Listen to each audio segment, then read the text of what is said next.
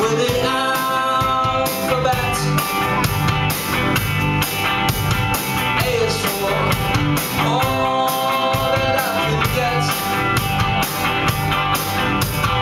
B is for the miles to you.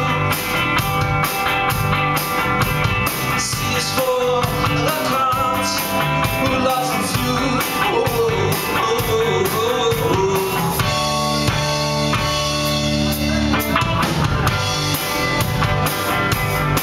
Excuse me, lady, what's that book you're reading?